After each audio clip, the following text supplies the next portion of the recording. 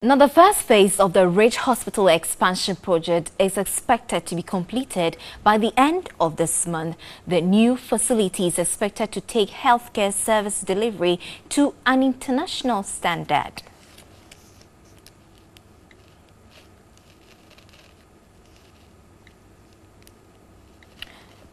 So we have in the studio the medical director of the Ridge Hospital, Dr. Thomas Anaba, to tell us more about this new facility. Welcome, Doctor. Thank you very much. Right, how are you doing? Happy to be here. I'm doing great. Very well. What is new about the facility, Ridge Hospital? For sure, there are several things there that are new because the investment that has been put in there will definitely bring out something very new.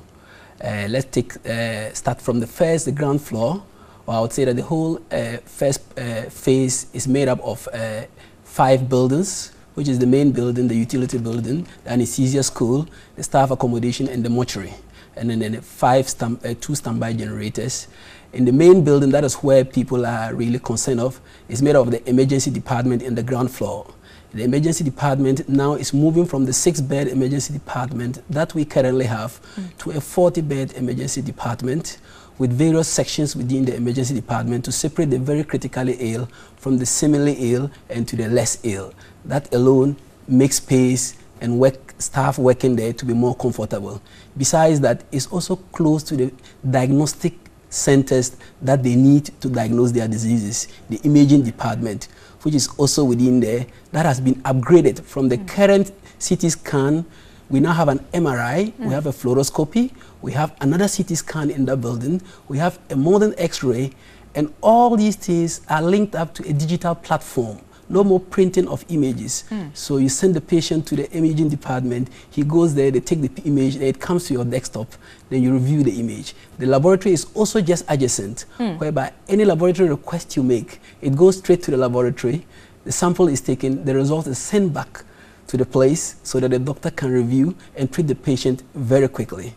Staff have been trained to man that department. Some went to Kumasi, so we are currently doing training on the equipment there to move in very shortly. From the emergency department, we also have what we call a theater. Currently, we have a theater that is one that we use for both emergency and elective. With this new building, they've separated the theaters. We have 12 theaters and 4 are dedicated for emergency. This means that no client would have to wait for an elective case to finish before an emergency case goes in, nor vice versa. So if you need emergency surgery, there's a theater waiting for you to have your surgery. So doctor, if I can just catch you in, what critical services will offer us, will be given to us with this new facility that we are about to commission? There are several services. We talk about proper emergency services. We'll provide it. Critical care. We have a very big critical care department. I'm sure it's the biggest in the country with 36 beds. And then we have a neonatal intensive care, which is also going to be one of the biggest in Ghana with 40 beds, which is enormous. We're going to introduce what we call laparoscopic surgery. Surgery whereby you can be operated today with minimal access to your body, that you can even go home haven't undergone a very big surgery. So it's called, sometimes people call it robotic surgery. We're going to introduce it. We're also going to introduce what we call special services to clients who would like to even register with the hospital without being clients. That is client services. And anytime you come, once you have a code number and you have some little money in your account, you can access the services without having to worry. You can even book online to come to Ridge Hospital to see a doctor you have chosen to see. All that is being worked up. We'll be having neurosurgical services start in Ridge come next year, because we have a very sophisticated neurosurgical center equally. Currently, we're battling with the orthopedic surgeons, but we're going to have a very advanced orthopedic services.